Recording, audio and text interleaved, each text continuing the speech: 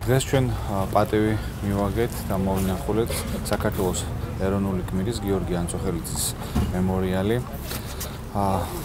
თელმა საქართველოს მიცის ამ ადამიანის გმირული საქციელი და გმირული ნაბიჯები 2008 წლის აგვისტოს ომის დროს და ამ ადამიანმა საქართველოს ისტორიაში კიდევ ერთი გმირული ფურცელი ჩაწერა. მიუხედავად იმისა, რომ დღეს ალვანი ცდილობენ საქართველოს უახლოესი ისტორიის გადაწერას და დაბრალებას, რომ თითქოს საქართველოს დაიწყო ომი და ასე შემდეგ, ამ ადამიანების გიორგი ანწუხელიძის და მისი თანამებრძოლების გმირობის ამბავი საუკუნოდ შემორჩება საქართველოს გმირების ისტორიას.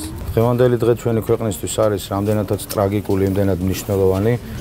სწორედ გიორგი ანწუხელიძემ საქართველოს ერთიანობას 2008 წელს თავის შესწირა და მან არ გასცა ქართველი ჯარისკაცის ფიცი.